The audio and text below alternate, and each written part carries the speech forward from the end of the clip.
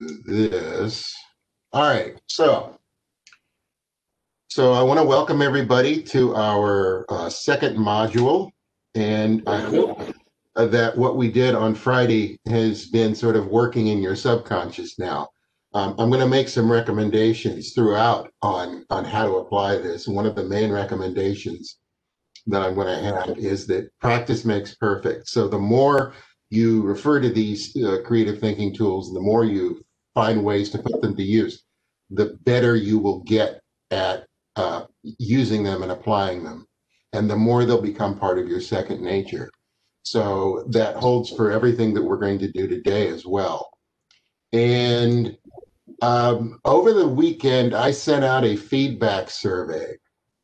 And so far, I've only gotten one response to that from somebody who's not going to be here today. And I want to make sure that everybody has the opportunity to complete that feedback survey. Um, so please take a look at it. If I need to, I can resend it. But we would like some feedback from you, and it'll help guide us because when we are doing these, okay, Melanie, no problem. I'll resend it. Uh, because when we're doing these workshops, it's good to get some feedback, especially as we're doing this in a new format where we're not in person. Maybe there are some things that we should be doing that we're not doing. Maybe we're doing some things that we could do better. So let us. No, Jessica, it said don't complete it now if you're going to do both. If you're going to do both, I just wanted the people who weren't uh, going to be here today to fill it out. So after today, the rest of you can fill it out. Uh, so just to clarify. Um, so anyway, I want to make sure you got it in the first place because it was the first time I sent something out using Google Docs, and I was afraid it might have gone to your spam folder or something. So I'll send the link directly through Outlook, and maybe that'll do better. So let's revisit what we did on Friday a little bit.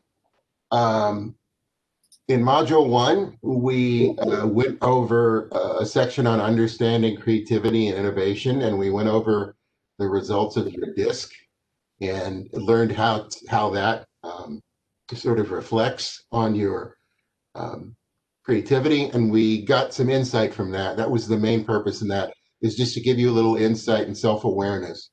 And then we learned a general problem-solving model that you can apply in most situations. And we took the first part of that and we learned how to define problems. So we covered a lot of ground. And in this module, we're going to learn how to generate ideas, both individually and in a group setting. And we're going to learn a little bit about implementation. And this, again, is the problem-solving model that we looked at. Phase 1, problem identification. Phase 2, decision-making, in which you identify alternative solutions by coming up with ideas, and then you choose the best solution. And then finally, the phase 3 is planning and organizing, which is the implementation phase. And one of the things that we discussed was that, based on who you are as a person, you will probably gravitate to one of these phases more than another. And we talked about, some of you gravitate to phase 1, some to phase 3. Some of you are all about the implementation part of it. Some people are all about defining the problem. And that's where I find myself going, is to that problem identification phase. And to a little lesser extent, phase 2, coming up with ideas. So that's the thing to be aware of. Based on who you are, you're probably going to gravitate to one of these more than the others. And this is why it is really valuable to have a group of people who are gravitate and have expertise in one of these phases. So if you have people who are really motivated to be problem identifiers, the people who are really motivated to come up with ideas, and people who are really motivated and energized by the implementation, if you bring them all together and in a situation like this where they understand that about one another, you can really be effective and solve a wide range of problems. And that's really the goal, to leverage your collective creativity to solve problems. One of the things that Greg brought up last time was the 5 whys, and I will send you something about this. This is actually part of a different course that Joan and I have. And this is a really good problem finding technique. As a matter of fact, I should probably add this to the training in general. The 5 whys technique is a really good problem identification technique. And essentially, it's just asking why. When you have a problem, when you're faced with a problem, ask, why is this a problem? Or why did this happen? And then you do this as many times as it takes till you get to the root cause. 5 is a good number, but you might need more, you might need less. And there's a really good example here. So you were late to work today. So why were you late to work? Because your car ran out of gas. Why did your car run out of gas? Because I didn't put gas in it. Why didn't you put gas in your car? Because you didn't have any money. Why didn't you have any money? Because you spent it all over the weekend. So the reason you were late to work was that you spent all your money over the weekend. You've identified the root cause of the problem in a systematic way that really digs down. And you can apply this to many, many situations. And this is an extremely powerful tool. Greg, have you ever used this?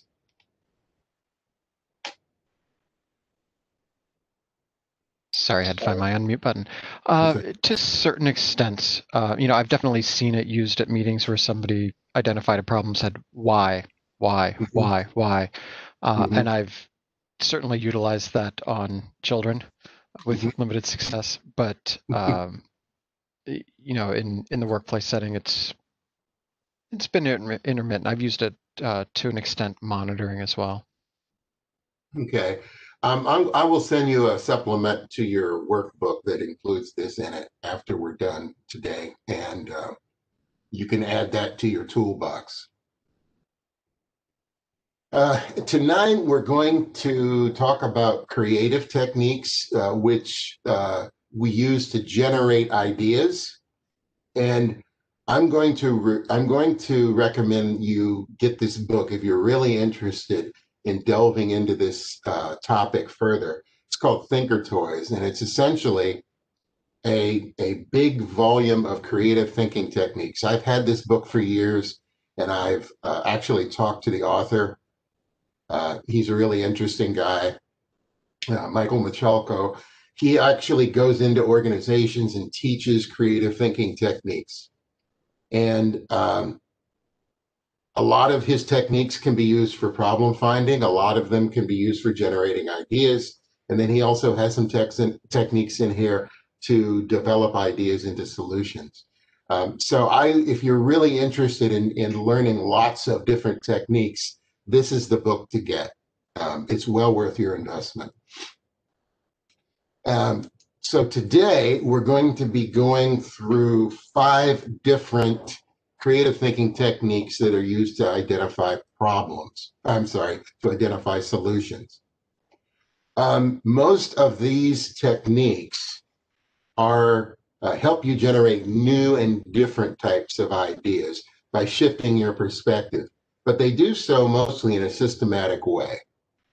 And so it sort of takes you from an adaptive approach to where you're thinking new and improved, and helps you generate ideas that are more new and different in a systematic fashion. So they can be really, really effective.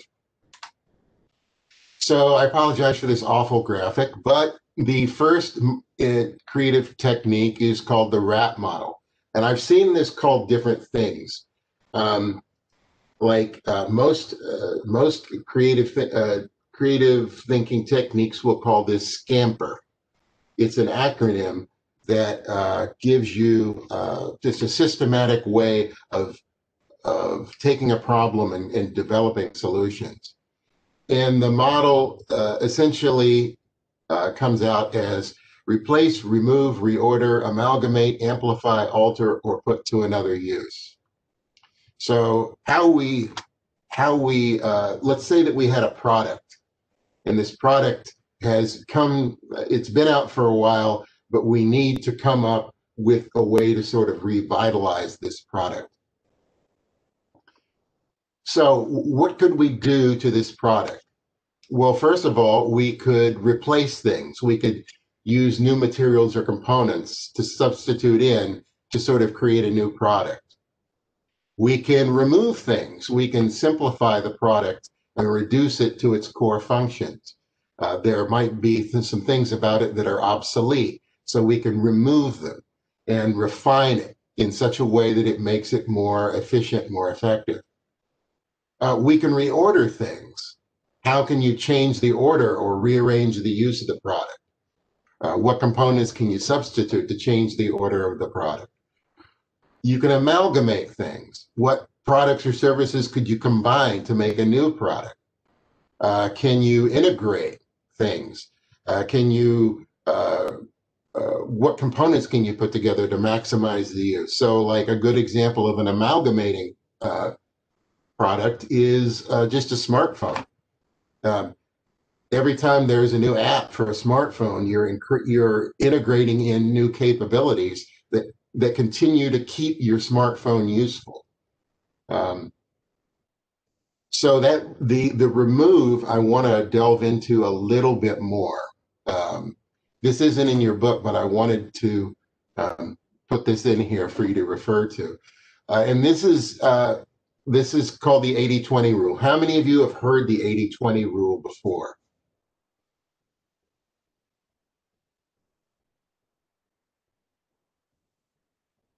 Nobody has heard of the 80-20 rule? The Pareto principle.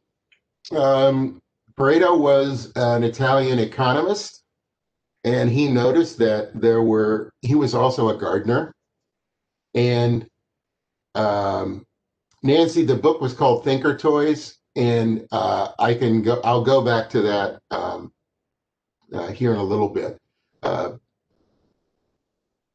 The 80-20 rule is a means of refining. So Pareto observed that 20% of his plants in his garden produced the most vegetables. And he started noticing that this 80-20 rule, where 20% produces 80%, 20% of a thing produces 80% of the value. He started noticing this in different scenarios outside of his garden. For instance, he saw that 20% of the population had 80% of the wealth. We'll notice that 20% of your sales force is responsible for 80% of your sales. So these things pop up all over again. 20% of your customers give you 80% of your business. So this becomes a real effective way of implementing the remove. How can you simplify your product and reduce its core functions? What is it about what you're doing that provides, what is the 20% of what you're doing that provides 80% of the value of what you're doing? And then you simply remove the parts that aren't as effective, aren't as efficient. You can either get rid of them in entirety, or you can farm them out, or whatever. But the point is, you're reducing it to the most effective components by using the 80-20 rule. And the 80-20 rule can be really effective, and a real effective idea generator. Especially if you've been doing something for a long time. There might be things that you're doing that are no longer effective, and there are some things that you're doing that are extremely effective. And so those things will pop out. The 20% of what you do that provides 80% of the results or 80% of the value. Burden the hand versus burden the bush idea. That's good, Jessica. And Desiree, that's correct. We do use this a lot in the business sector.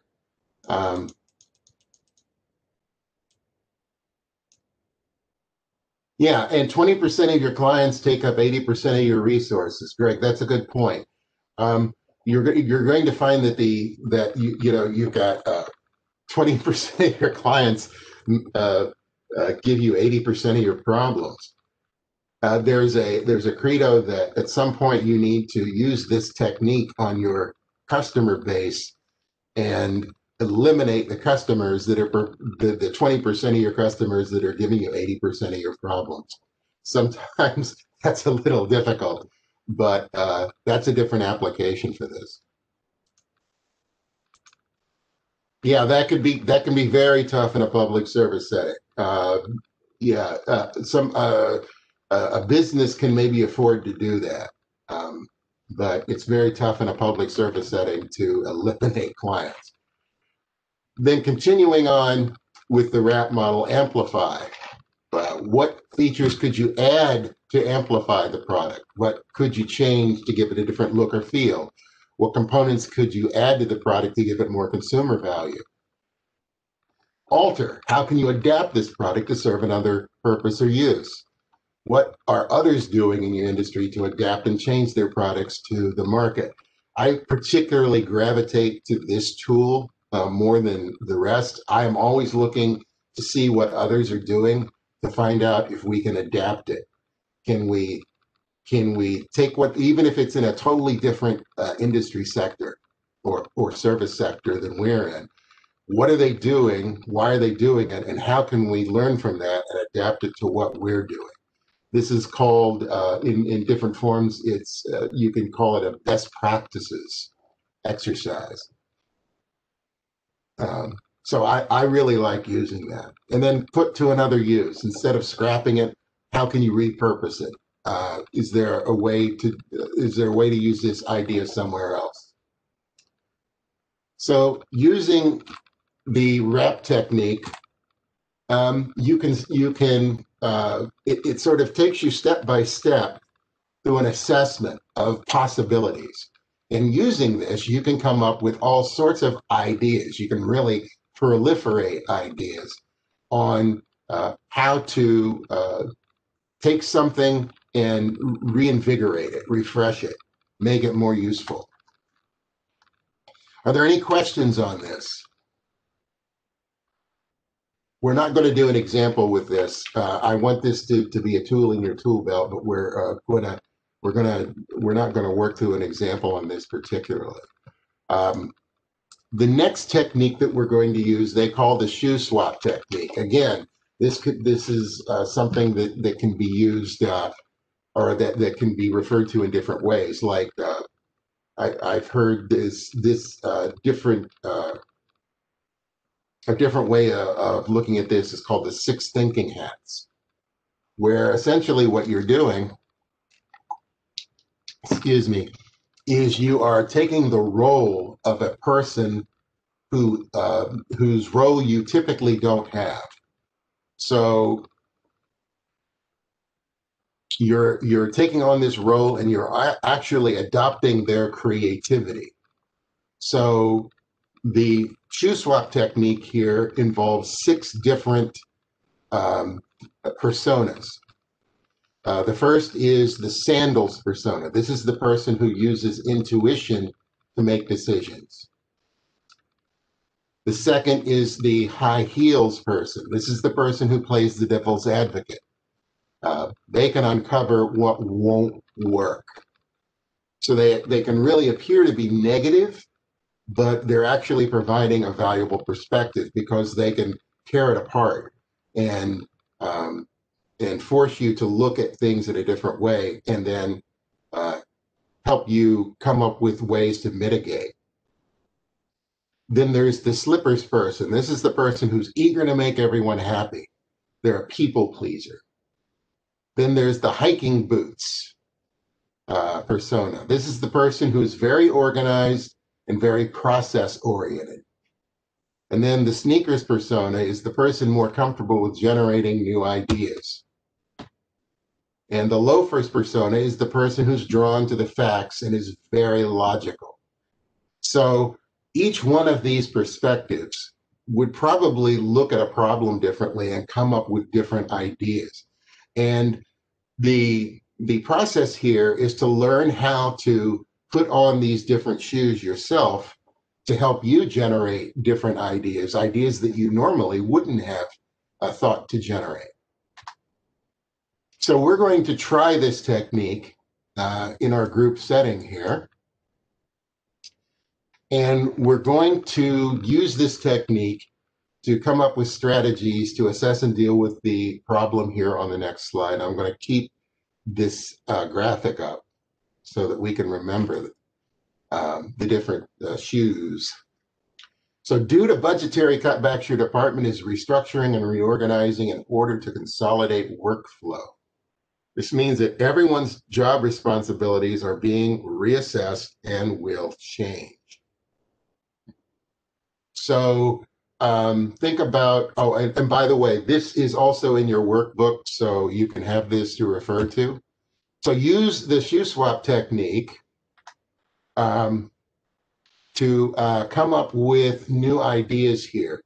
And I'm happy to accept your ideas in the form of saying them out loud, or you can write them in the chat box. So let's start out with the sandals. Let's inhabit the sandals persona, the person who uses intuition, and come up with some ideas using, your intuition, using your gut here.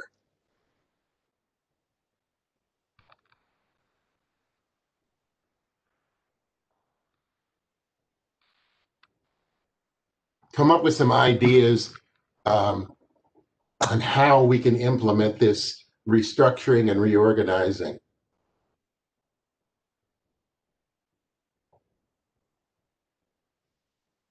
Jessica says, I need an example. Okay, so think about the problem here. Let's read this again. Due to budgetary cutbacks, your department is restructuring and reorganizing in order to consolidate workflow. This means that everyone's job responsibilities are being reassessed and will change. Desiree, that's right. It's very relative to what's happening right now. You've got employees who are teleworking. You've got, let's say that you're the person who's got to come up with the plan for restructuring and reorganizing and then implementing that. So let's come up with some ideas based on, first, the person with who would be wearing sandals, the person who uses intuition to implement this. Jessica says, I'm too much of a hiker to think like this. Okay, when we get to the hiking boots, you can chime in.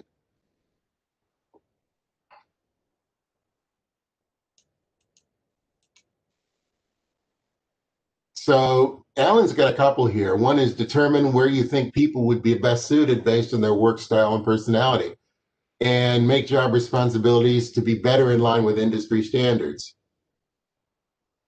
Very good, Alan.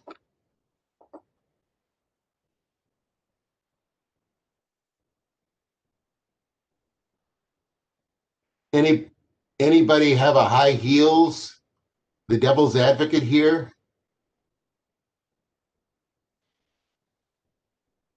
I think the approach there would be to look at it and say, well, we know this person won't function in X capacity, Y capacity, Z capacity, or to turn it around and say we have to avoid certain things in order to maintain the services that we need to the clients. Yeah, the high heels person says, no, this isn't going to work. We can't do this, and this is why.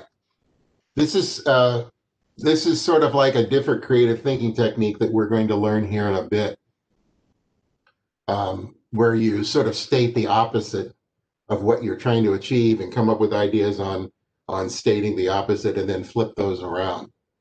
But yeah, any other devil's advocate type perspectives on this? Yeah, Sandy, my first thought would have been like devil's advocate would say that requires too much retraining and uh, to accomplish in any kind of, comfortable time frame. Mm-hmm. Yeah. How would you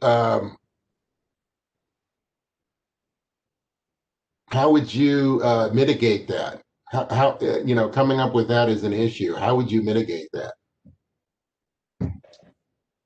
Well, see, I'm the hiker kind of person, and like Alan, my first thought would be to play to people's strengths and sort of identify what jobs fit well into their strongest skill set, and it's just easier to learn something that's in your skill set. So Right. that would be my first thought, and how to attack some sort of reorganization. Like I've actually done exactly this. So and that was my approach, is to look at what people excel at, what they like to do, and gear their jobs as much as I could to benefit from that strength. Okay. What about slippers? The person who is eager to make everyone happy, the people pleaser. I think in that scenario, you just go around asking people how they envision their jobs redefined. Okay, so you sort of create buy-in by including them in the process. I think it's less about creating buy-in and more about letting people choose what their own best option is, right? The theory being that people know themselves better than you do. They know what they're interested in. And so if you let them make the selection, then everybody's happy, right? Because you get to go for what most interests you or most suits you. Right. Anybody have some additional slippers perspectives here? Jamie says this would allow everyone to make their own responsibilities. Yeah.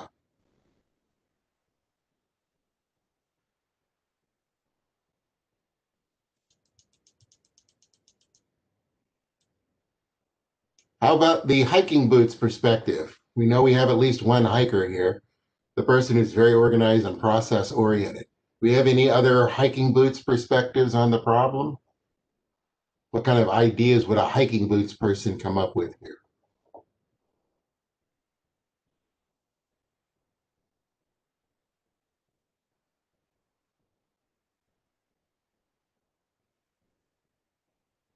Come on, hikers.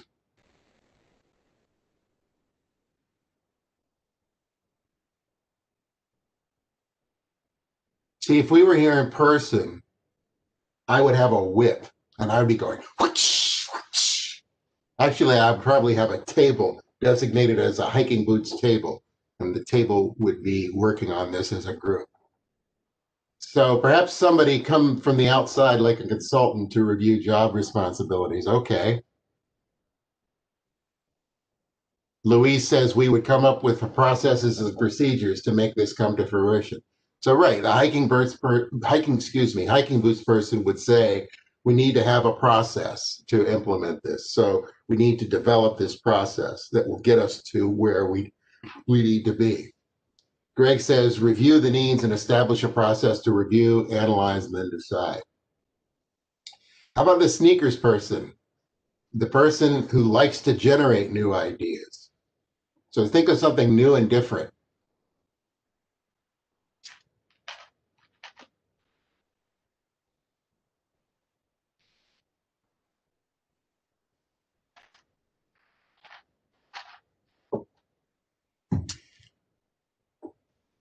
I see this one as really going back to like the crazy idea generation, right? So this is, well, what exactly do we need in the end? How else can we get there? Is that really what we want?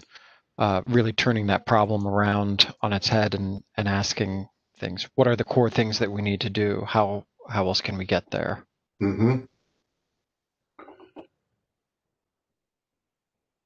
Hey, that's good. One thing we might want to do here to make our time together more effective is for as many of you who feel comfortable, please unmute and show your videos so that we can see one another like we're in a group.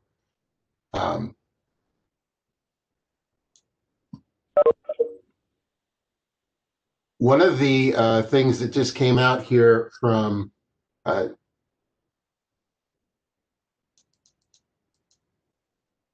Jamie here reminds me of the exercise that we did on Friday where we were looking at the softball team.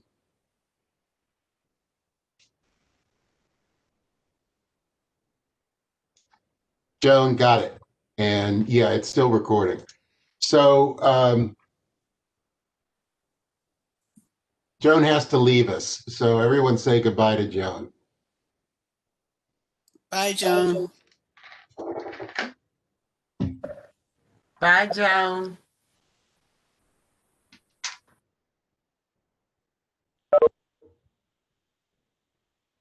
She says bye-bye.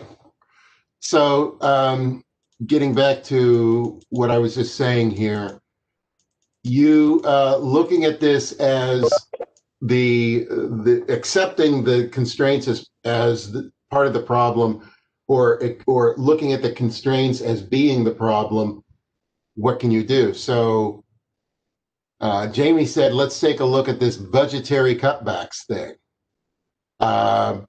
Jamie says, we need to try to find ways to avoid budget cuts. So in other words, how can we undo these budget cuts so that we don't even have to go through this situation? That is definitely an outside the box solution. Alan says, collect examples of other companies who've restructured and been successful. That's good. Okay, what about this last person? The loafers person who is drawn to facts and is very logical.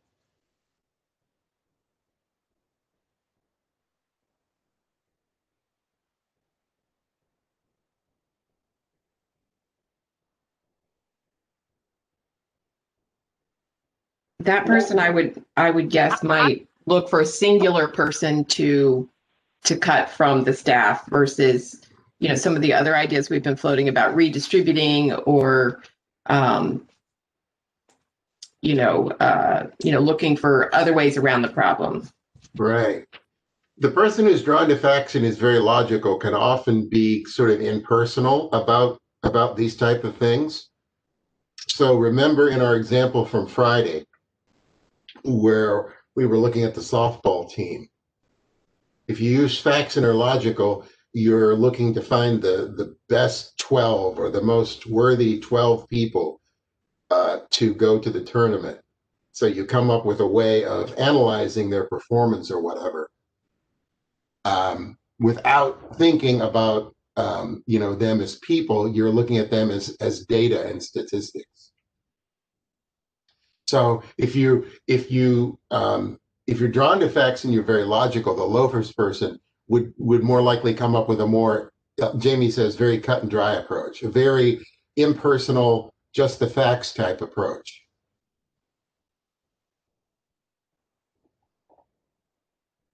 Okay, so I did not expect a lot of interaction here because it's often very hard, and since I see people are still not showing their videos.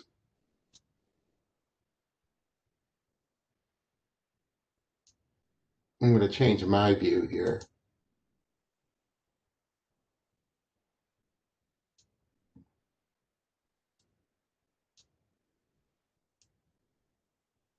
So at any rate, I want to debrief this because since this is the first time that you've seen this, this can be very difficult. So I want to ask you, how hard is it for you to adopt those different shoe styles in your thinking?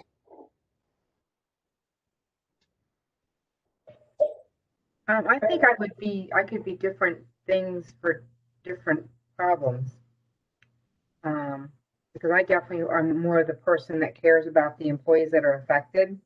I wasn't sure where I fell into that. I'm like, am I the sandals person that's kind of intuitive that, okay, I'm worried about that. But now I'm like, I must be the slippers. So I'm not, I feel like in different situations you could be kind of different. So yeah, I just thought I was kind of all over the place in some ways. Definitely not a loafer though, and definitely not a sneaker. I knew I was kind of up on the other side of the scale. But to apply it, yeah, helpful. Okay. Thanks, Louise. Anyone else? Similarly, I found certain roles that I had personal examples of in my life easier to try on, I guess. So I have a high heels person that I work with closely, and so putting myself in her shoes and understand what she might put forward was much easier for me than some of the other ones that I don't have a live example of in my life. So you're saying you don't have experience knowing somebody who might wear the different types of shoes other than the one you just mentioned here. Yeah, I mean, I've had some more currently would be more correct. I mean, I've had those people in the past, but those shoes easier to try on than the ones that I haven't seen for a while. Think about a famous person or a character from a book that you might be able to put in those roles that you sort of know just because they're famous or you read them in a book, like the idea person, the person with a lot of ideas, maybe Thomas Edison or Leonardo da Vinci. And what you know about them can give you insight into how they would approach this type of problem.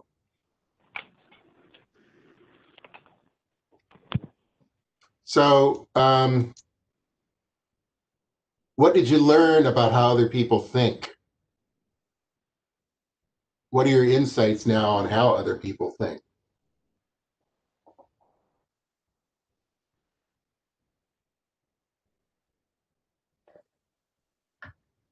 I think, my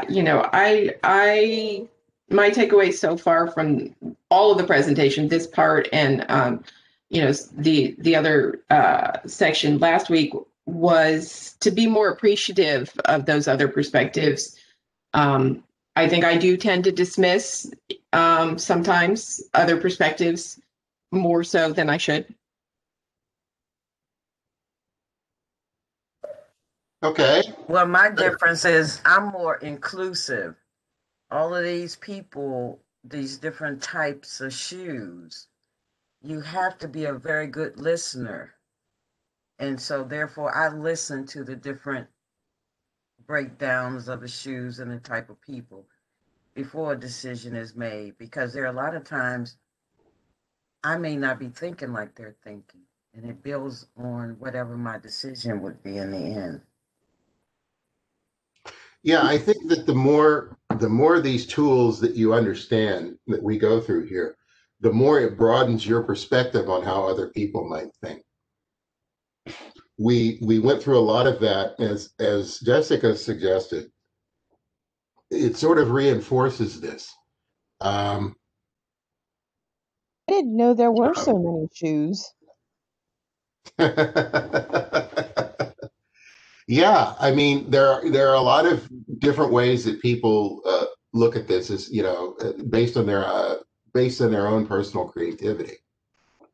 Everybody sort of has their own method. Everyone sort of has their own perspective and process for solving problems that you've developed over time. But it's part of you because it emanates from your personality, and that's one of the reasons that I had you take that personality assessment, to give you some insight on how your approach here sort of emanates, excuse me, from who you are as a person. Louise says, I have more of awareness of the different styles. That's good. This is really, the main purpose in this training is to create, the awareness of the different styles and the different techniques and also to sort of connect you in such a way that once you start to learn about these and learn about how others approach problems, you can increase your effectiveness because you can be a um, a coach or a mentor or an asset to somebody because you bring a different perspective.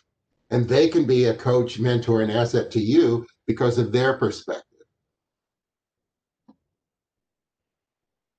So how can you use this technique to become a better creative thinker? Can you think of a way that you can apply this right now in your situation?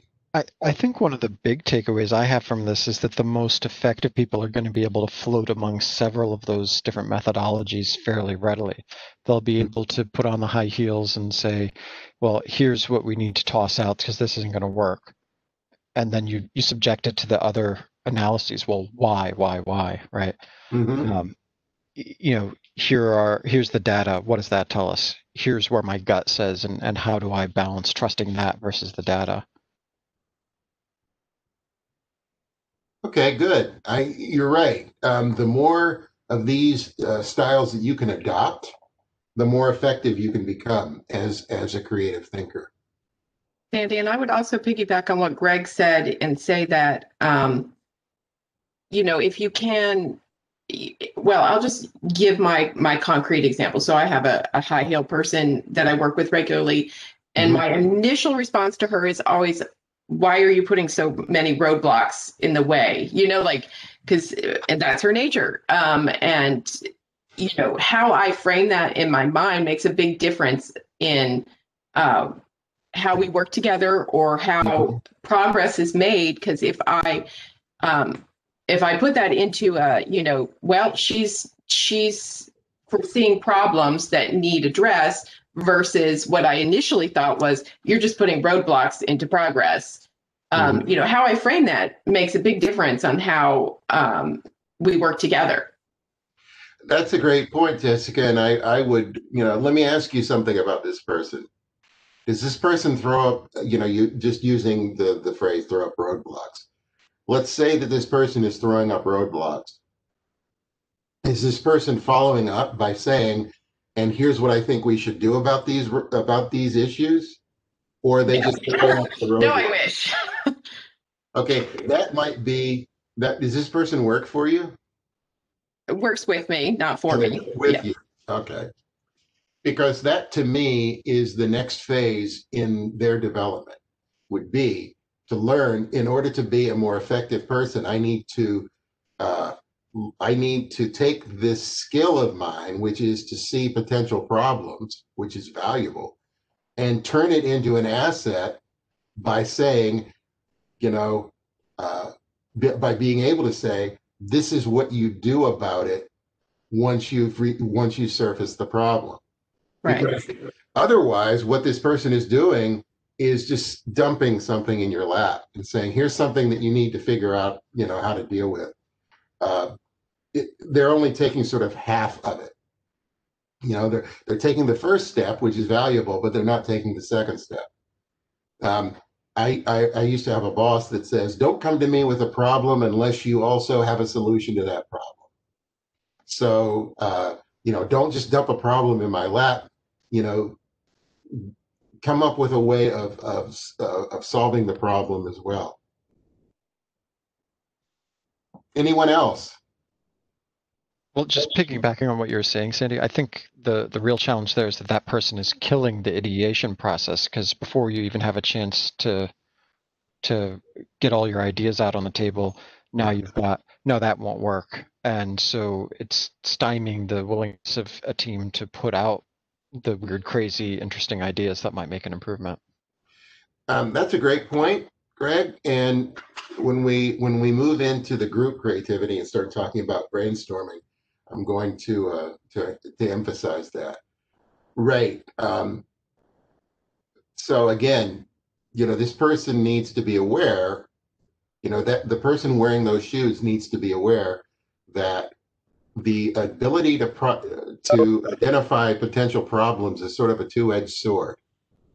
It can be an effective, a good thing if you're actually bringing up things that we need to think about and consider. But it can be a bad thing if it's being used to sort of stifle creativity and stifle discussion. So yeah, that's a great point. We're going to learn a little bit about mind mapping. Mind mapping is a great technique to help you generate ideas and change your perspective. I've been using mind maps for about 15 years for different things. I like the mind map way of showing information because you can make you can make connections between things that you might not have thought were connected initially. Just in the way that you put your information out. And a mind map essentially maps is a way of putting information and organizing information in a way that your brain tends to organize it.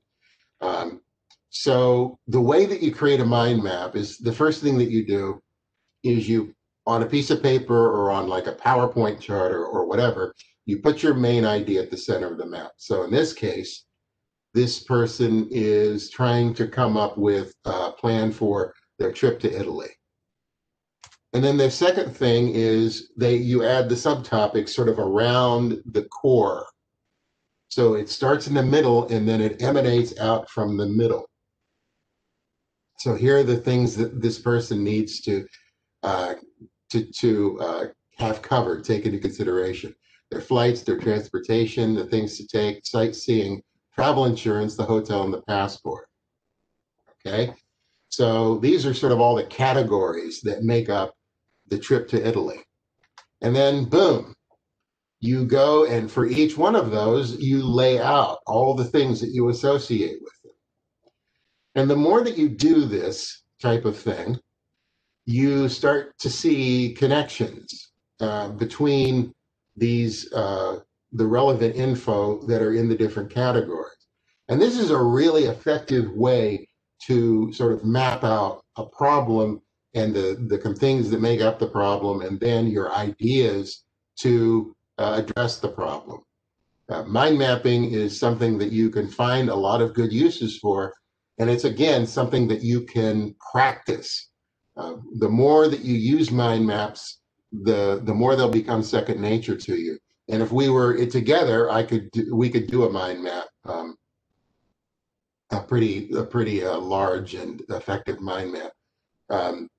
But there's plenty of resources out there to help you with mind maps. There's even software. I used to use mind mapping software that automatically could generate mind maps for you. Right now, it's really easy just to use PowerPoint or something like PowerPoint to develop these. Have any of you used mind maps before?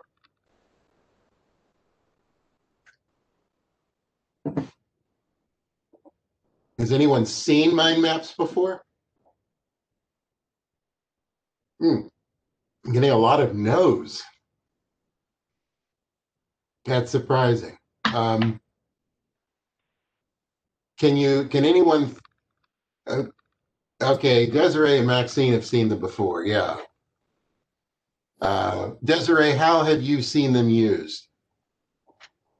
Can you hear me? Yeah. I was with Department of Health before I was with Doors, Mm-hmm. and we had to partner with all of the organizations, within the city as well as the state. Mm-hmm. And a lot of times we were given information and it was on a mind map. And I found them very helpful because it was like getting very concise information, that of course had been research based to try to implement changes within our organization. So and I'm a very visual person. Yeah. So this tool was great. And I was part of a multidisciplinary team.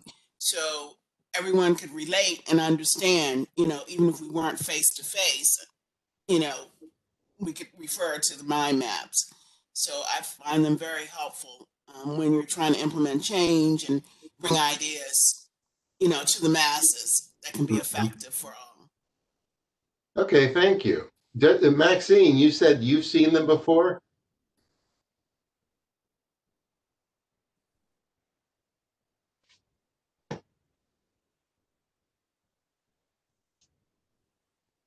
Maxine, can you hear? She said Oh, she has no audio. she still has no audio. Okay. Okay. Um, all right. So does anyone have any questions about mind maps?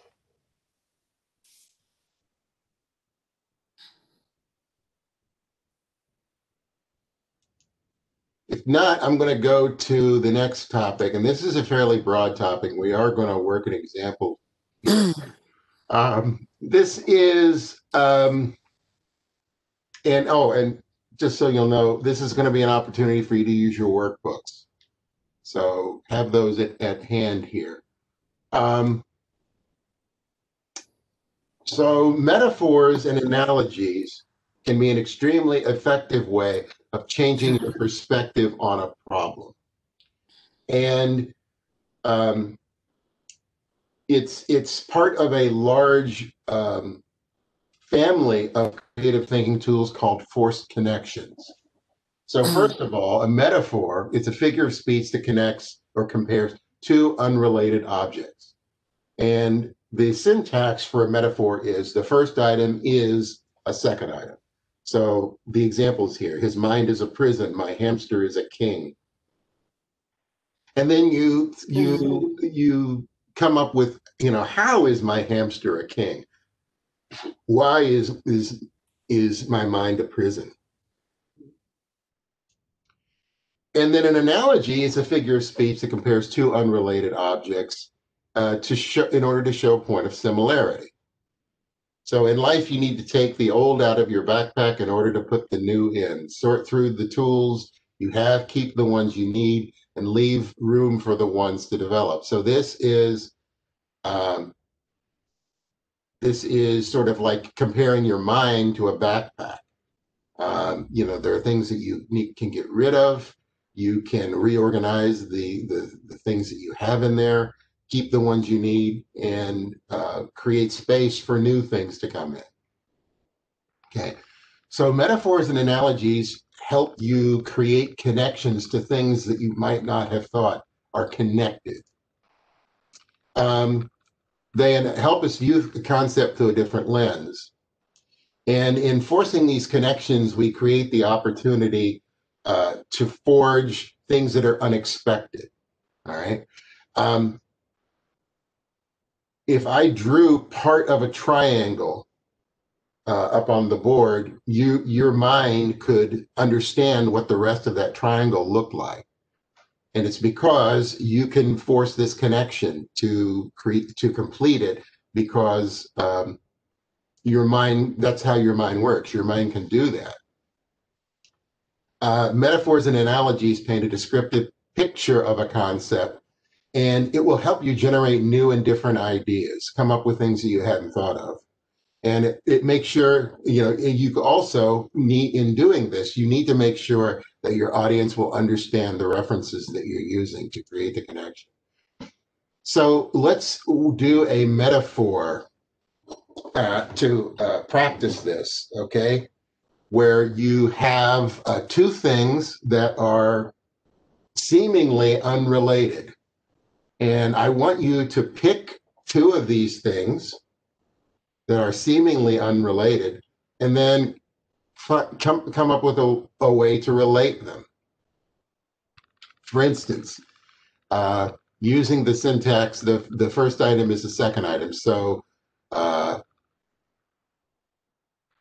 you could say, love is a rock, and then explain why.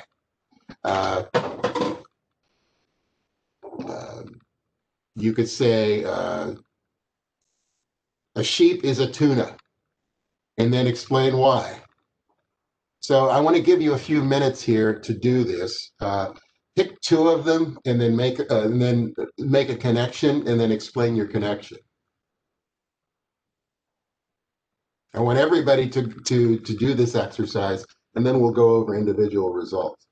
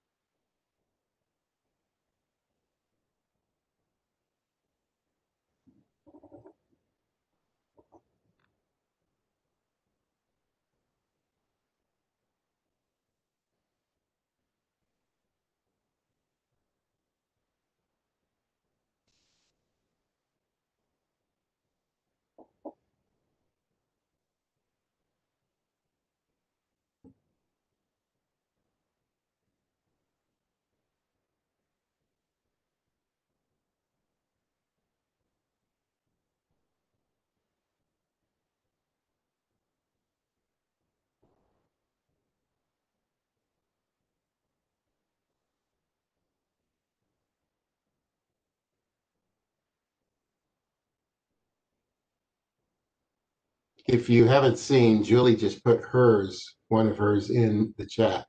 So you can use that as an example.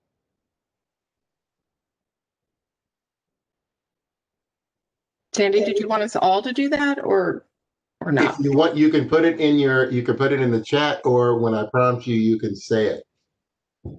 Okay.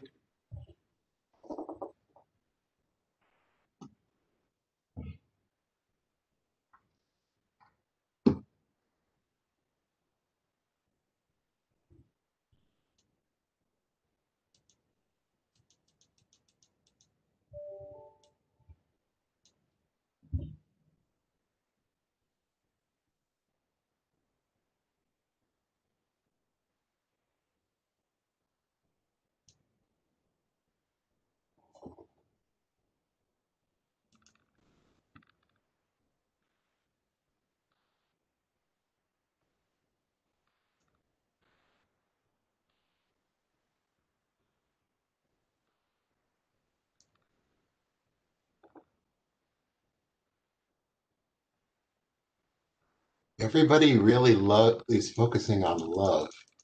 It's cool. They're a very loving group.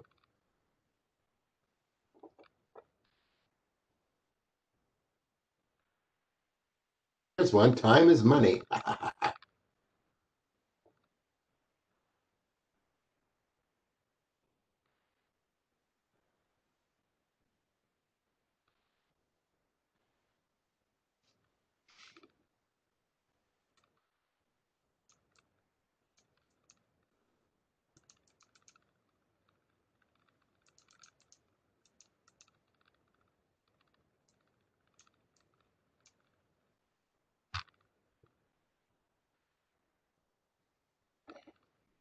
Okay, let's go through some of these and keep coming up with them if you're still working on them.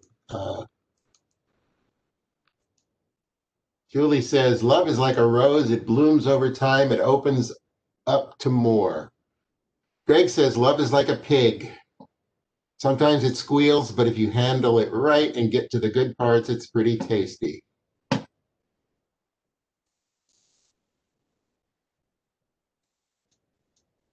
Desiree says, love your heart. You must take care of your heart to stay well. Be passionate. Alan says, love makes someone the sunshine of their life. Nancy says, love is sunshine. It makes you feel warm. Jamie says, time is money. Waste it now, pay for it later.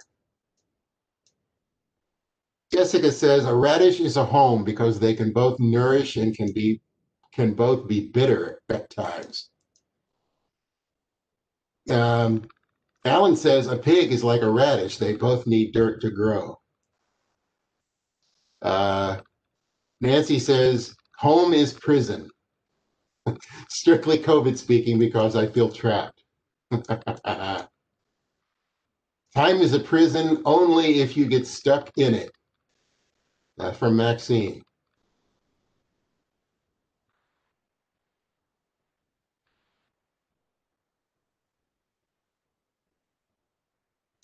Any more? Sunshine is like rain. When it shines on you, you'll sweat. Time stands still for no one unless you're frozen in a webinar screen.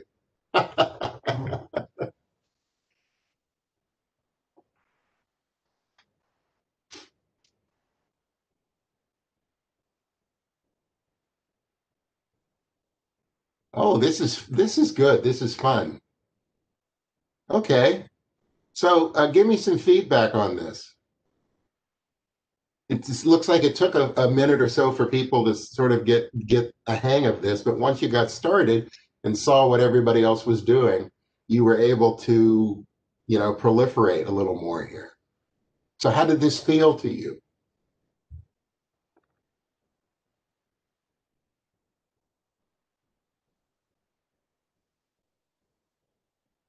Yeah, it's really neat to see how others think. It opens up creativity. And it's an icebreaker. I never thought of this as being a potential icebreaker before. But yeah, you could use it as an icebreaker. How could you apply this to solving a problem? How can you apply this to generating ideas?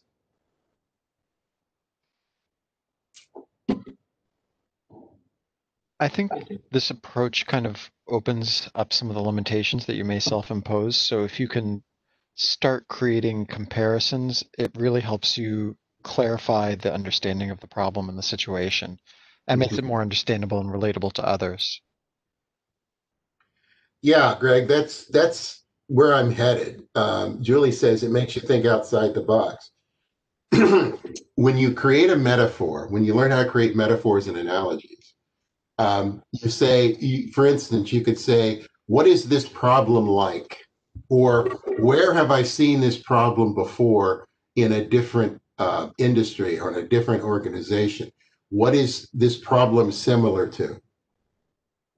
And when you do that, it sort of forces you to change your perspective, because if you can think about how this problem is like something else, it now could open avenues that you previously didn't see for ways to solve the problem.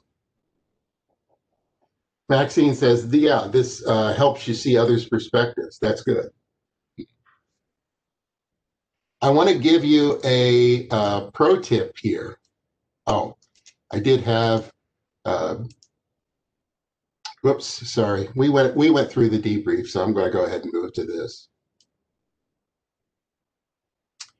So here's a pro tip I want to give you on metaphors and analogies. And this is just the general tool that I use for force connections. Any two concepts can be connected. And in order to do this, a good systematic way of doing it is to write the two concepts, write the two words side by side, and then write a list of words or phrases that you associate with each. And then you can use these lists of words now to clarify your connections. So two of the words in there were tennis and blood. So what are the things I associate with tennis? Individual competition, it's fast-paced, it involves both men and women. It's played on asphalt, grass, or clay. I usually see them in single elimination tournaments. It's an international sport, and it's associated with big money and prestige.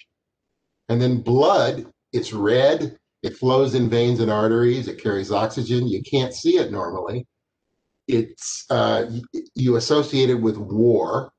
It flows when you're cut, and it tends to be gory. You see blood in horror movies. It's in gore scenes. And the connection I made was between asphalt and flows when you're cut. So tennis is blood when you dive for a ball and scrape your knees on the asphalt. So I'm able to create a connection just by listing all of the things that you associate, and then finding sort of a deeper way of making that connection. So do you see that? You think you could use this? You think how would you use force connections in what you do right now?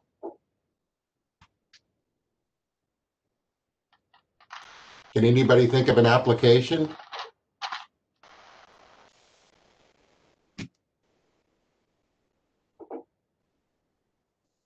Jamie said, working with some coworkers.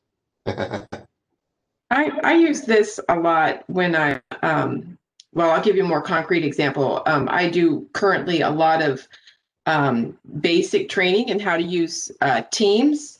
Mm-hmm. And I use, kind of funnily, the idea of a backpack of how Teams is structured. And I use that analogy so that because the structure of Teams is foreign to most people. So I use something that is more commonly known, sort of the backpack and the old-fashioned school notebook, to make the comparison and help people connect how to move through Teams with something they're familiar with. Mm-hmm. That's a good point. When I talk about Teams with people, I use the analogy of just like, how is our team like a football team? Or how is our team like a platoon, a military platoon? Or how is our team like a surgical team? And the way I use it to make connections is to think about how, do we have a common goal? The football team has a common goal to score points. Do we have a common goal? Are we interdependent upon one another? The way a football team is, the tailback depends on the lineman making a block for them to be able to run through a hole. The quarterback depends upon the receiver to run the right route, and the receiver depends on the quarterback to make a good throw. The quarterback can't be successful unless the receivers and the lineman and the tailback is successful, et cetera, et cetera, et cetera. And I think that's a really good analogy to make when you're talking about teams. Is think about how other teams are successful, and then figure out how are we like them, and how can we be a better team if we use those principles. And Nancy says, to get people to understand what you're conveying in a way that they might relate better. That's good. Let me go through here.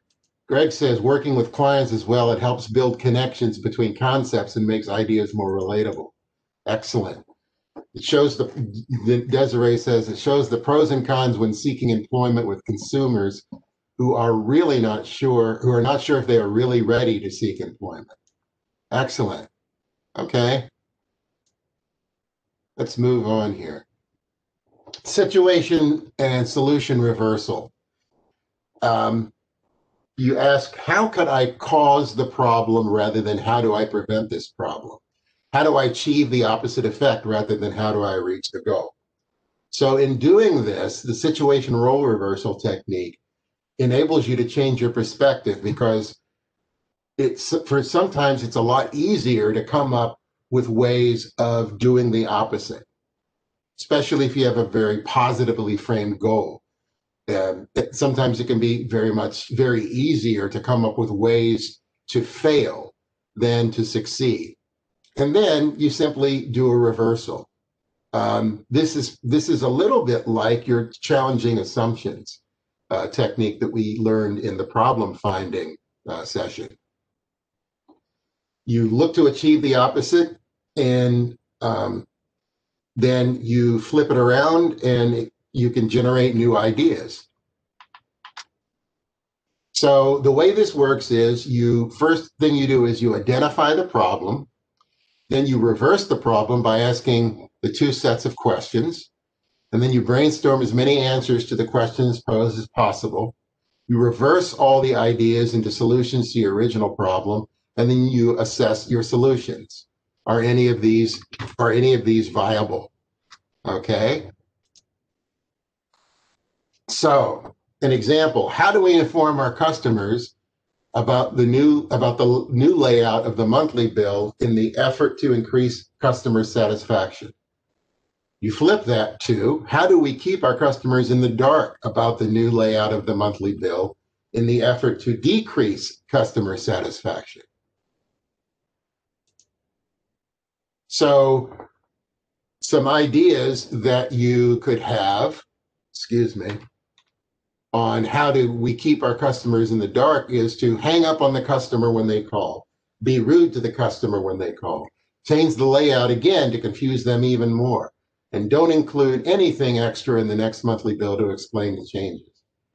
So from that, you flip those and you say, okay, so what we need to do is to be polite to the customer, be patient with the customer, assure customers that this layout change will be in place for some time to come, and that their department is doing everything they can to minimize confusion, and assure customers that the billing department will be including some literature in the next monthly statement to explain the changes.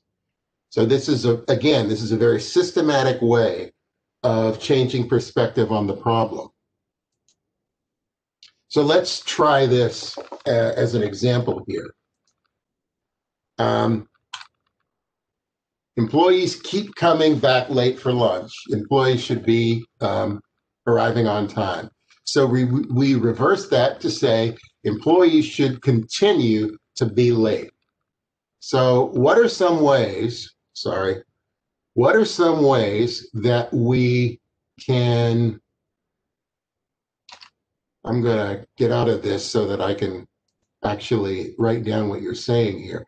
What are some of the ways that we can encourage employees to continue to be late from coming back from lunch?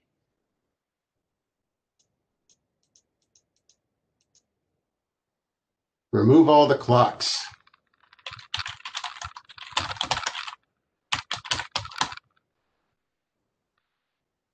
What else?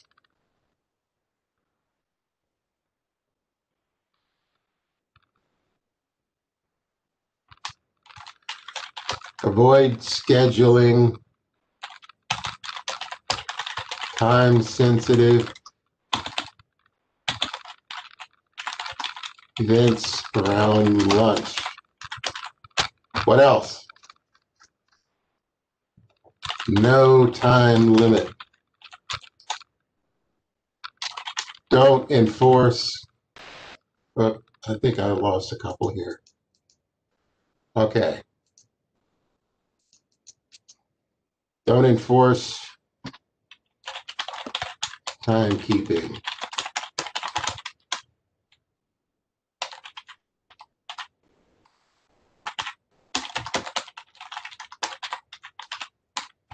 Don't define lunch.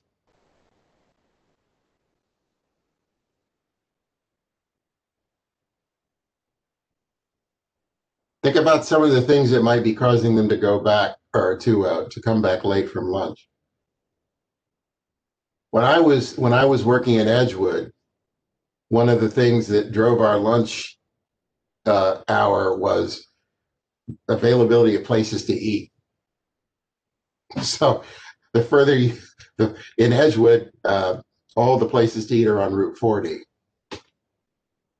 So you had to drive off post to go to one of the places on Route 40, and then you had to drive back.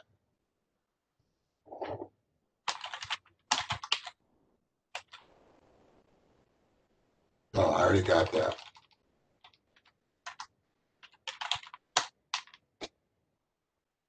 Anybody have anything else?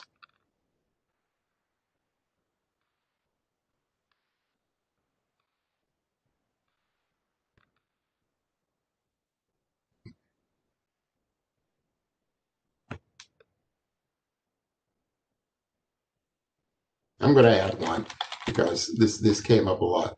Force people to drive long distances to lunch.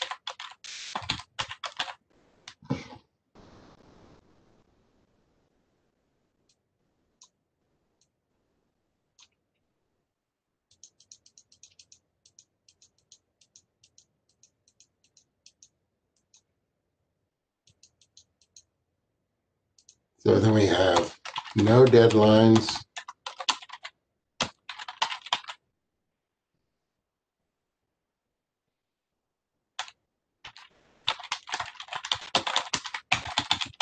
Doesn't matter.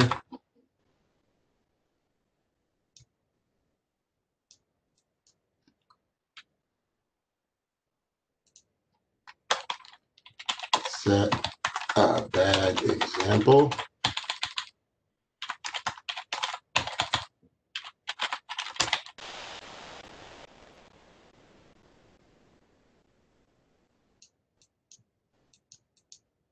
Man, you guys are coming up with a lot.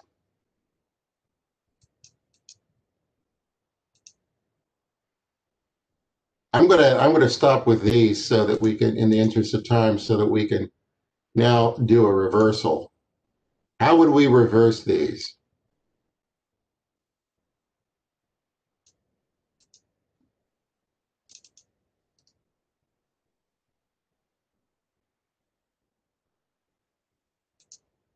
Put clocks everywhere.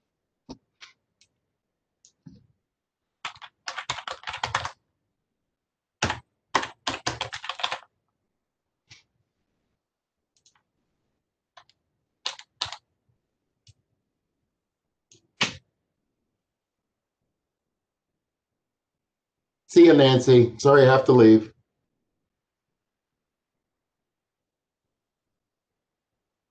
How do we flip the avoid scheduling time-sensitive events?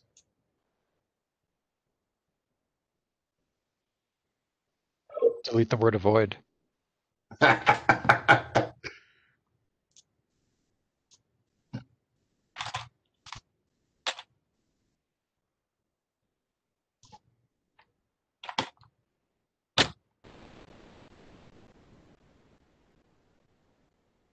So how do we flip the no time limit?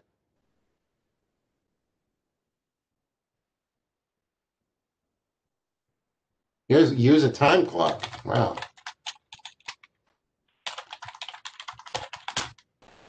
How do we flip the don't enforce timekeeping policies?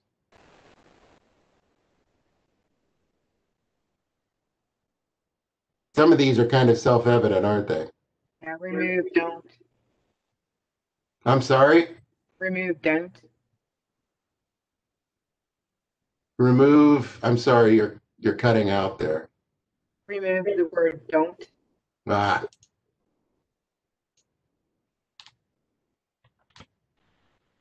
Don't define the lunch hour. And remove the don't.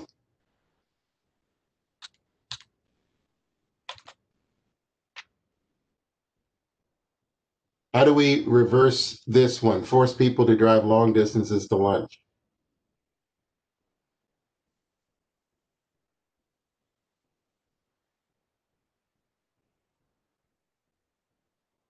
Bring lunch. No deadlines.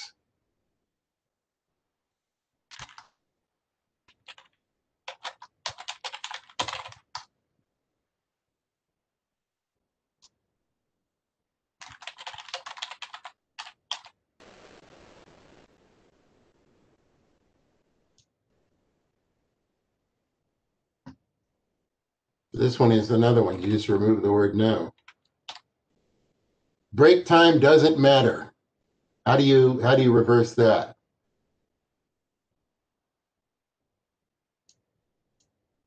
Manage break times closely. Huh? Monitor break times closely. I said manage, but yeah, same thing. Okay.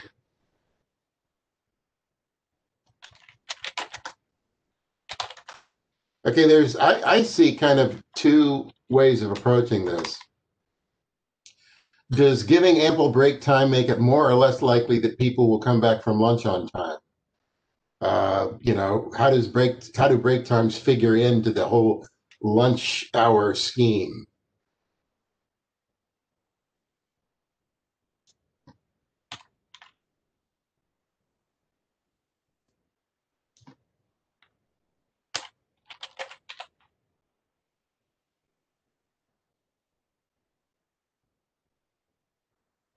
Oh, an alternative to that then would be break time from Carrie or from Denise.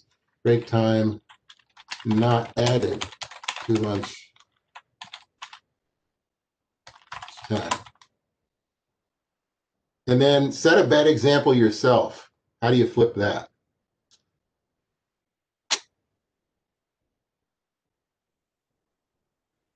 Do as I say, not as I do. Be an example.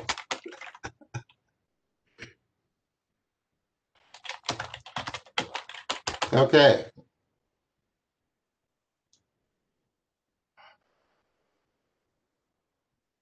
So this one I felt was that you guys responded to like a lot easier than some of the other ones. I think this one was kind of direct. Can you think of a way to apply this in what you're doing right now?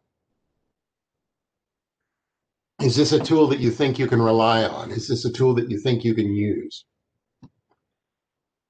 I think we're going to use it a bit in a later example here. So those were the 5 tools that we went over: the RAP model, the shoe swap model, mind mapping, metaphors and analogies, and situation reversal. So do you have any questions about these?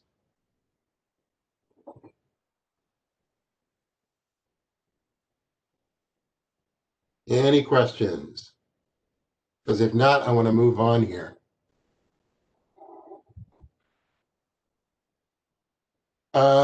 We're going to now move to the next session, which is encouraging creativity in a team. And we're going to look at 4 of them: brainstorming, role storming, brain writing, and slip writing. I think the only example we're going to have time to work through is the brainstorming. These are 4 group creativity tools, but just about any creative thinking technique for individuals can be used with groups. So the 5 that we just went over, it's good for individuals, but you can also use them in a group. The first one is brainstorming, and brainstorming, my perspective on brainstorming is it is easy to do brainstorming wrong or ineffectively, and it's kind of hard to do it right. It's credited to a guy named Alex Osborne, and he published it in a book in 1953 called Applied Imagination. Brainstorming can be an individual activity or a group discussion. I prefer it as a group discussion because when you do it as an individual, it can be effective, but it takes out one of the components that make brainstorming effective. And let me explain that a little bit here. Brainstorming actually is a 3-role activity. And it involves 3 entities here: the owner, the brain power, and the facilitator. So the owner is the person who owns the problem. They're the one who can define, this is the problem that we're going to be dealing with today. The brain power is the group of people who are assembled to come up with ideas. And then the facilitator's role is to lead the process. They own the process. They know how to get you from where you are to where you want to go. They are not part of the brain power. The facilitator does not generate ideas. The facilitator manages the process. The owner and the brain power generate ideas. And in a group, what makes this effective is that you get to see and hear people's different perspectives as you're going through in a way that helps you build upon one another's creativity. This is the component that is lost when you're doing this individually. And one of the roles of the facilitator is to create ground rules. So as a facilitator, I would say everybody's going to contribute in this session. And in order to avoid the hat of the person who, or the shoes of the person who always throws up roadblocks, I want you to suspend your judgment. No roadblocks right now. No idea gets criticized, no matter how unconventional it is. Going back to Friday, when we were talking about that crazy idea. You want to encourage crazy ideas when you do a brainstorming session. You want to encourage the unconventional, because part of the job of the group is to take the unconventional and make it conventional. Just like we went from the Wheaties boxes jumping off the shelves into the person's basket to the person picks up the Wheaties box, looks at the cool video, and then puts it in their basket. That's how you get from something crazy to something practical. Also, go for quantity. The more ideas you generate in a brainstorming session, the better, because the more ideas you generate, the more opportunity you have for building on one another's ideas. And then one person speaks at a time.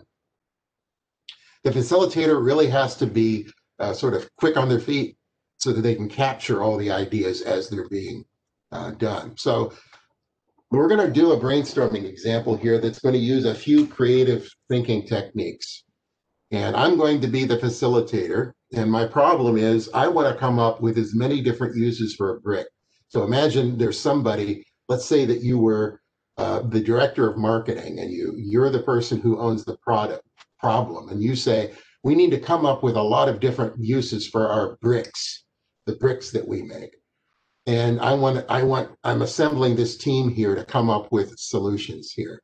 So what we're going to do, first of all, as a facilitator, I'm asking you just to give me every single application for a brick that you can think of right now.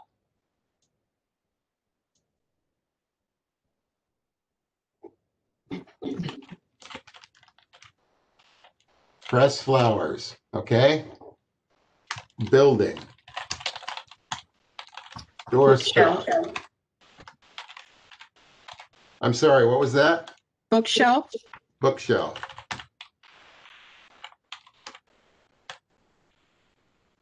Blunt object. Paperweight.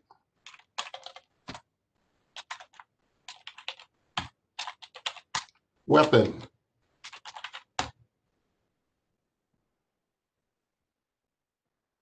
Pavers. Counterweight. What else? Bench. What else?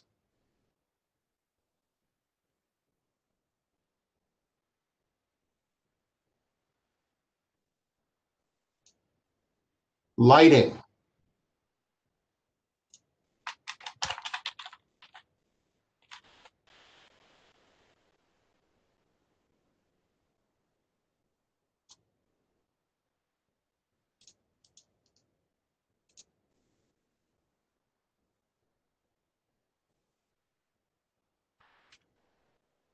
Divider.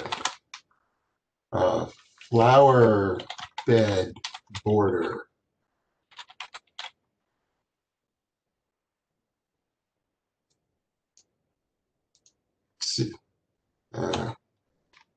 Seat warmer.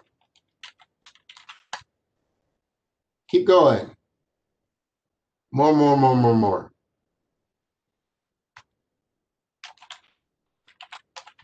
Weightlifting. That's one no one's ever said before. So was seat warmer.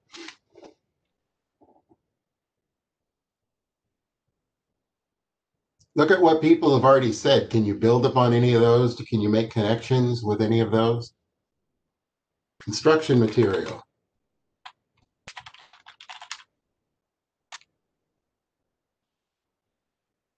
Patio.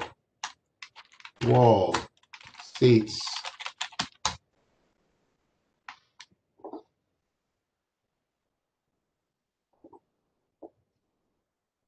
Art.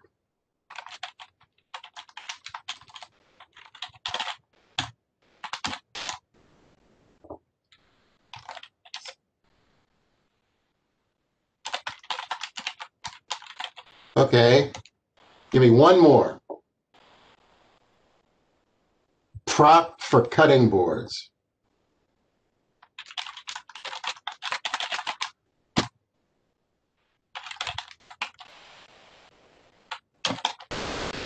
Okay, I'm going to stop this right this second, so hold on to your ideas. And we're going to... Okay, so let's take a look at these. And what common themes do we have? You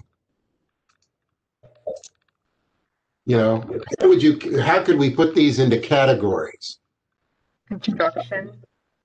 Okay, so one category would be construction. One would be decorative. Decor. Okay, so give me a second here. Construction.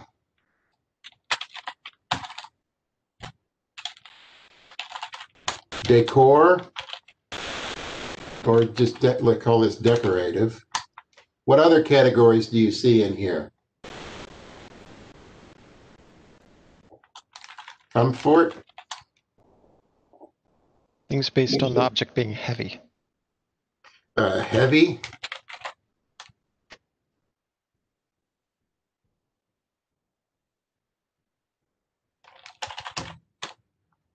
What other categories do you see represented here?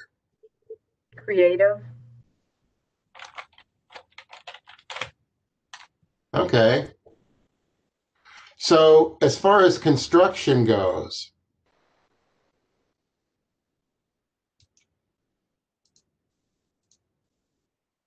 what are some different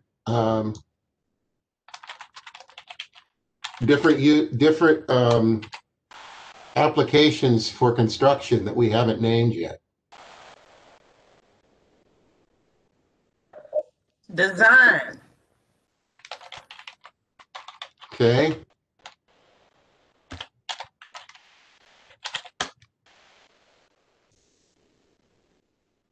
Retaining walls, car pad.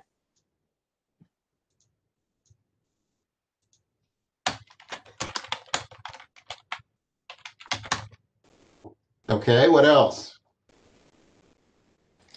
The main thing I see missing is the bids for the person that's going to do the actual development, the company or something. We have to obtain the bids. Well, let's just limit right now to the use for the bricks. Oh, okay.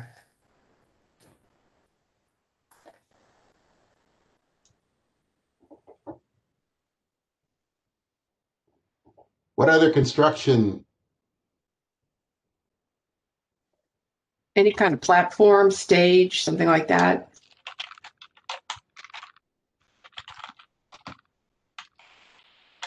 Okay.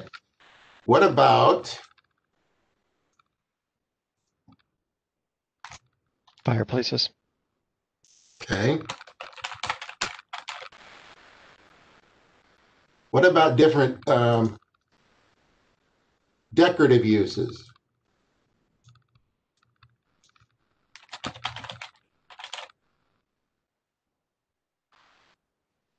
Mosaics.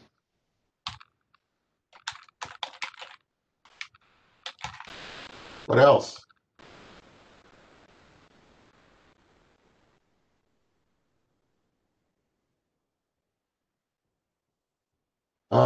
I'm sorry, I was listening and not reading. Playhouse down here.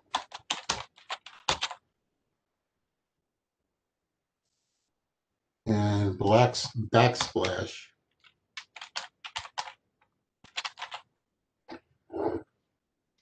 Any more creatives? If not, I'll move on.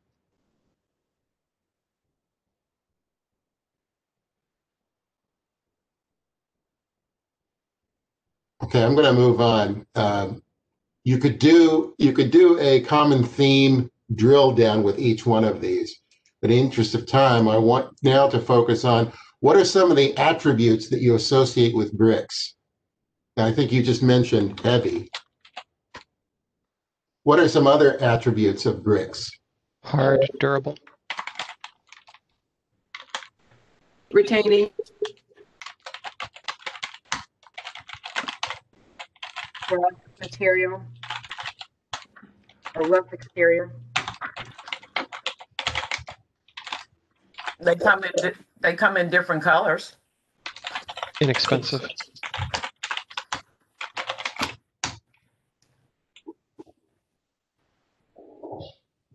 Any other properties? Uniform. They come in different sizes. I got two. The uniform shape, and they come in Different sizes. They're okay. porous. They're porous. That's right. They soak up water, don't they? Okay, based on the properties that you see here, can you come up with further ideas?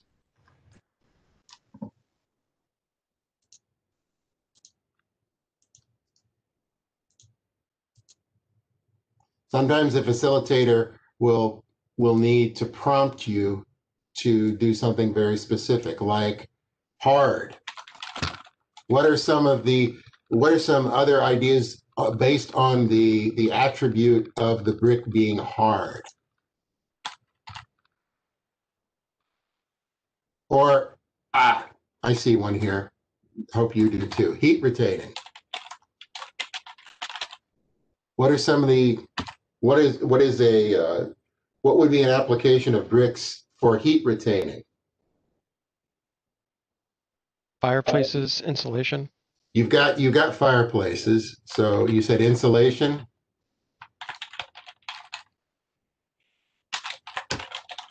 What else? I'm picturing it in my head.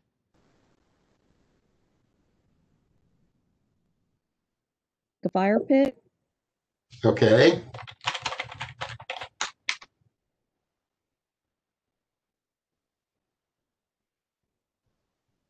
Fire prevention.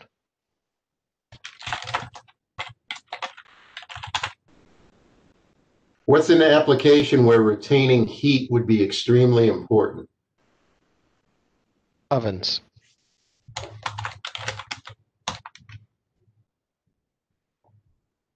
Any others?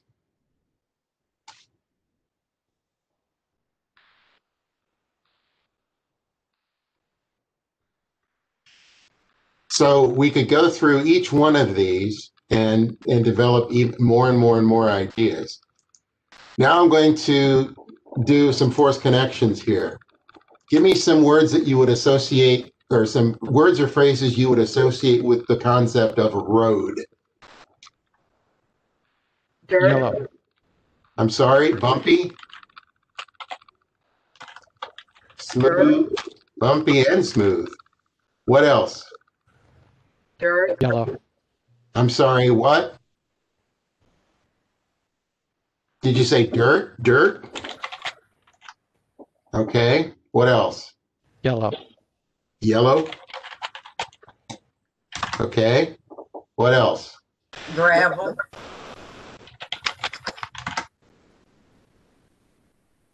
Okay, what else? Think about what not just what roads are, but what do they do? Curve.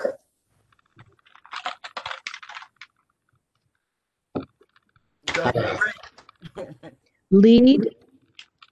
Lead you somewhere.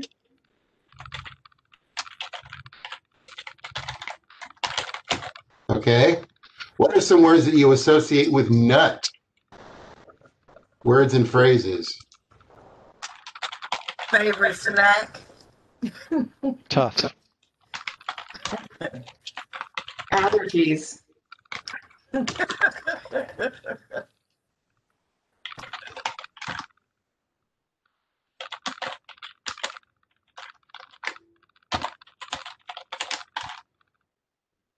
What else?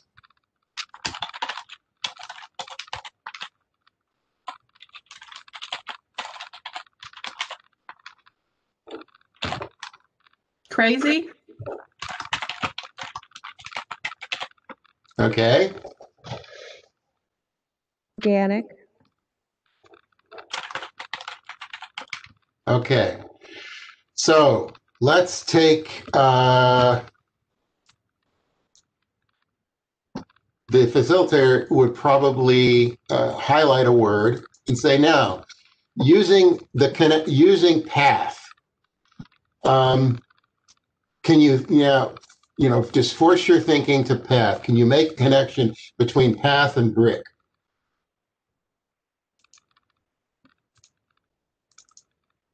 That will give you an additional idea. Walkways, sidewalks.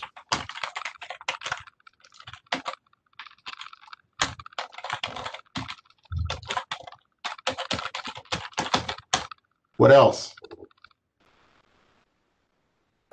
Driveways.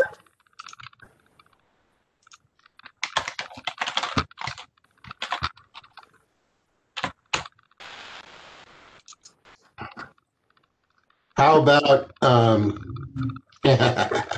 about squirrel?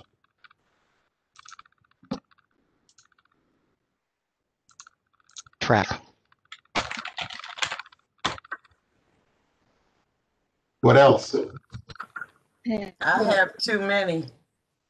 Huh? I have too many in my yard right now.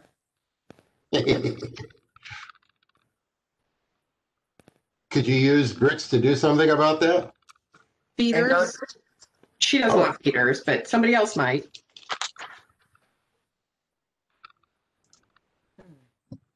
Let's see. Let's pick another word here.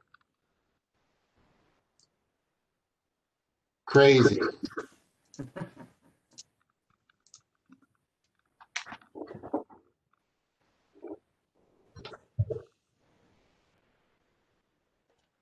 Sculptures. Huh? Sculptures.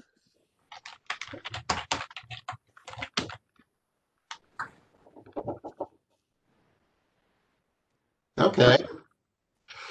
In the interest of time, I'm going to stop us because I wanted to just show you sort of how brainstorming is supposed to work. We start out with just initially getting the things that you would, just the things on your mind. These are just the things sort of at the surface of your thinking. Then we determine what the common themes from that initial brain dump are and use those themes to generate more ideas. So we could have gone through each one of these in turn to generate more. Then we break down the attributes of bricks: heavy, hard, durable. And then we focus you on what are some specific applications of bricks for heat retaining, for the fact that they come in different colors, for the fact that they're porous. We could go through all of those. And then the force connections to get you sort of outside of the box. So we're going through a progression from sort of more common and more adaptive to more innovative and analogous and metaphorical. And in doing so, we can proliferate more and more and more ideas. So how would you describe the process that we just used?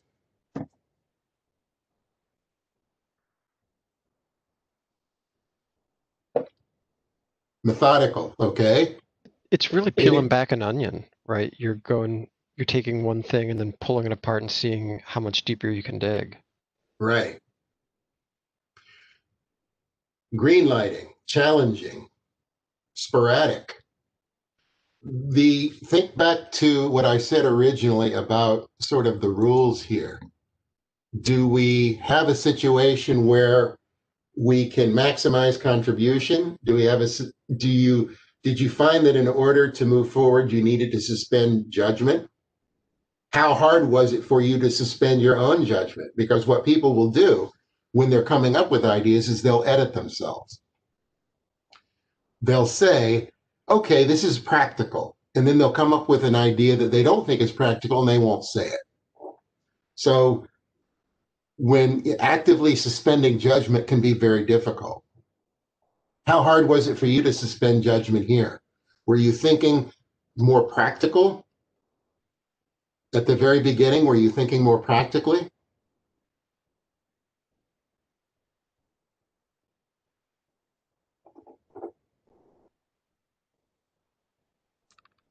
Anyone? It's easier to do this exercise with something like bricks, but I think it would be a lot more difficult when you have people problems. I think that if it's maybe a problem based, an organizational problem, a people problem, the less practical the topic, the more difficult it becomes to suspend judgment. But in order for brainstorming to work properly, I want to emphasize this. That second bullet, it has to be present. And this is another thing that you need to practice. Practice suspending your judgment. Crazy ideas generate transformational change. So, put out your crazy ideas. You might even make sure that there's somebody in the brainstorming session who is a crazy idea generator, who can sort of stretch the group.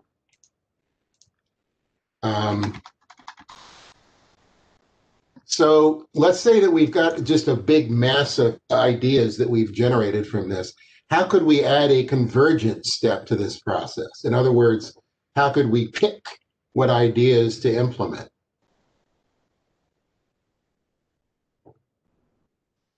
Well, I think you did some of that effectively when you started grouping them into thematic areas. And then from there, you can collectively talk about what are the most practical or the most useful or the most achievable. What would be the ones that produce the most meaningful results if they were achieved, right? And so that starts giving you ways to winnow them down. And I think you can also sort of remove the duplicates or consolidate the similar ideas. Right. So there's lots of ways to assess, the ideas and develop them into solutions. My observation about brainstorming is that it is often misused as an end unto itself, whereas what it really is sort of the first step. It's the first step in a process, and the process has to converge. You have to pick out things for implementation, and then you need to develop an implementation plan, or else the ideas are just sort of floating out there, and they're not ever really put to good use.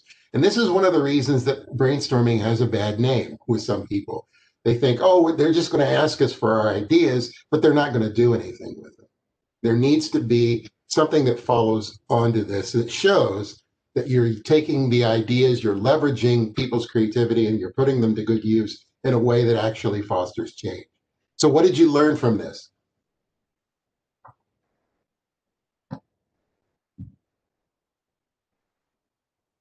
Did you learn anything new?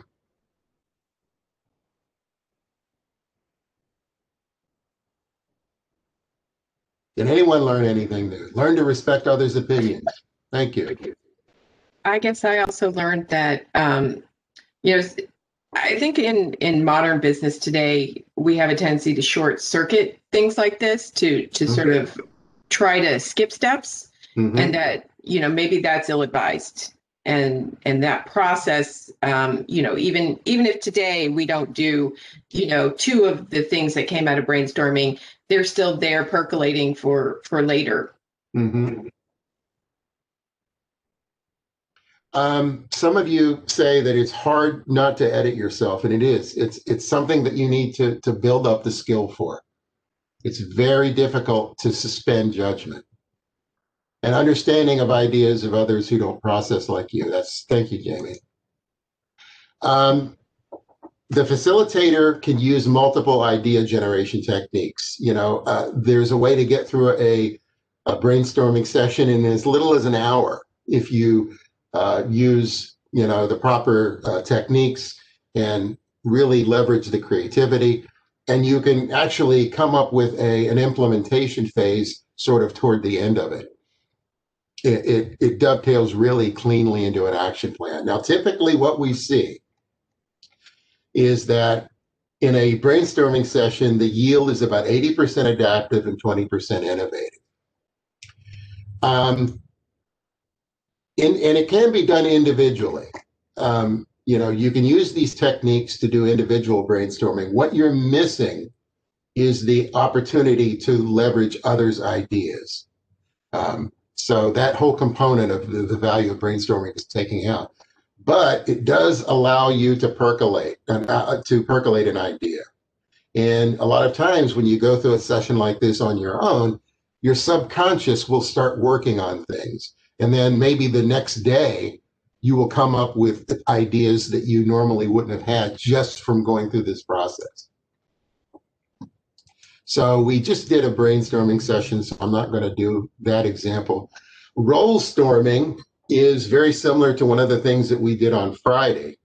It involves each member of the group taking on the role or character of another person. I'm sorry, it's something that we did earlier today. This is sort of like the shoes technique. Offers the opportunity to see things from a different perspective, and people, if they were able to do that, might feel a little less inhibited. In the interest of time, I'm not going to go through this, the example here, but in order to use this, you get into character by asking yourself, how does my character view the world? So earlier I was suggesting that you could take on the role of a famous person like Thomas Edison or Leonardo da Vinci. How did this person view the world? How would they solve this problem? What would their stance be toward the problem or situation? What would their attitude be? What would their approach be? And it can really help you broaden your perspective if you're able to do this effectively. If you're doing this in a group, be sure not to take on the identity of somebody in the room or someone the group is familiar with. You allow group members to ease into the task and do what they feel comfortable with. Again, suspend judgment. Don't be critical of the ideas. So let's move on here because we're getting, I don't want to do this too much longer. Because I know you guys have got other things to do. Brain writing is a brainstorming technique for people who are more introverted. So if I'm facilitating a group, I notice that there are people who will speak. On Friday, we looked at that. The people who are more extroverted, their behavior in a meeting, they will be the ones who tend to lead the discussion. More introverted people will listen. Brain writing is a way to leverage the creativity of people who are more introverted. So brain writing is like brainstorming, except it's not verbal. You write things down. So very similar to brainstorming, you get the problem. There's a statement of the problem. Everybody gets a blank sheet of paper. And you essentially do a session where you are taking the idea or the problem, and you're each writing down ideas to address the problem. And the way I like to do it is this. We will have a group of people sitting at a table. And if you've got 6 people at the table, you need 7 sheets. And the problem statement goes at the very top. It works best when you have a different problem statement at the top of each sheet of paper. So you've got 6 people, you have 7 problem statements. Each person gets a sheet to start with, and then one is in the middle. You take your sheet, I say go. You write 3 ideas to address the problem. Then you exchange with the sheet that's in the middle. So there will always be a sheet in the middle. Then you take that, you write 3 ideas, and you exchange with the sheet in the middle. So as you do this, you will now get, your sheet will have other people's ideas on it. After a couple of rounds, you will get, you'll see the other people, the ideas that the other people put on the sheet. So now you can come up with your own idea, or you can build off of an idea that's already on the sheet. So it just sort of snowballs. So you put a limit on it, maybe 15 minutes or 20 minutes or whatever, and then boom, boom, boom, boom. You try to get as many ideas on each sheet. Then you gather up the sheets, and now you have an extremely divergent set of ideas. And you can consciously think to apply these in such a way that you're stretching your thinking. Come up with crazy ideas, put the crazy ideas in there. You put a crazy idea in there, somebody builds off that crazy idea. Thank you, Jessica, I appreciate it. And then you can combine this with brainstorming, because if you come out, if you get to the end of your brainstorming session, you go boom. We'll pick the top 7 or 8 of these ideas, and then how do we implement them? You start with each problem statement at the top, and then you rapidly create an implementation plan at the end with a brain writing session. The slip writing technique is again like brain writing, except it uses slips of paper instead of sheets. And it can be used with groups of up to 5,000 people. So when you've got like a whole room full of people and you want to harness their ideas quickly, you just distribute sheets of paper, little slips. The best way to get the slips is to get a colored paper like blue or yellow or something like that. Get like 500 sheet, a package of them, have the printer, chop it into 8 pieces. And then you've got hundreds and hundreds and hundreds of these little slips. You distribute a stack of slips to each person, and you rapidly get their ideas. And then people can go and collect the ideas and then post them. You can do it with Post-it notes too. So that people, you could put them on a wall or an easel and people could see them. So you essentially plan your slip writing session like this. How do I present the problem? How much paper do I need? How will I analyze the data? You introduce the problem, establish the goal, you collect all the ideas, and then you group them, just like we did and during the brainstorming session, and you get feedback. And then I want to do just very briefly to end this, talk about implementation. This is phase 3. To evaluate your ideas, you need to diverge or converge into a set of solutions.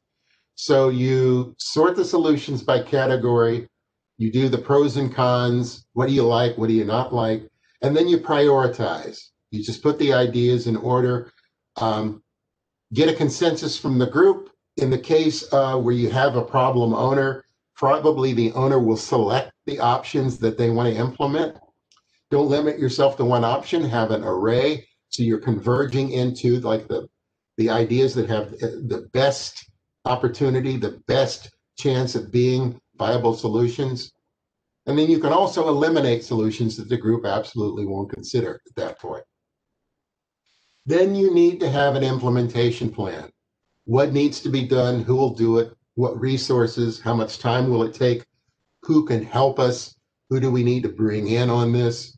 Things like that to lay out who's going to do what and making sure that this takes place. And then you can even put like milestones. When does this need to be done by? Are any of these dependent upon one another? Do we have to do this one before we do that one? Like I said, doing a brainwriting session can do this rapidly. You could flesh out an implementation plan rapidly with a brainwriting session, and then react to what's happened, get feedback. You can also use a solution planning worksheet in order to flesh this out. We don't really have time to do the last exercise. I recommend that you do that on your own, but I wanted just to ask, we're here it's almost 10 after 11. This is a good time to stop. So final call for questions here. Do we have any questions?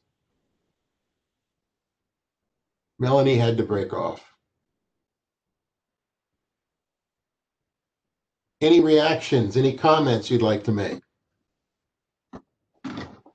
This is Greg. I think my biggest takeaway from this is that a lot about the creative process is really just letting go of the barriers that you always keep up and the filters, and just going for the weird, crazy stuff, and then seeing what sticks. Yeah. In my work with personality assessments, how I sort of express that is that who you are as a person both enables you and limits you. So your creativity that comes from who you are as a person enables you to be very successful in some areas, but then it also limits you in other areas that are sort of outside of your comfort zone. And then learning how to both stretch your thinking to become more adept and build some skills at those areas outside your comfort zone, and to harness the creativity of others who might sort of complement you, and learn how to collaborate with people whose creativity is different than yours, can be really effective and really help you be a better professional. Anyone else have any insights?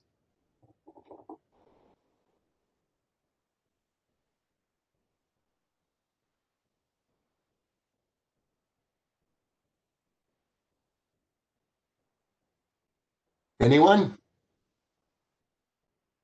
Well, if not, I would like to thank you for participating.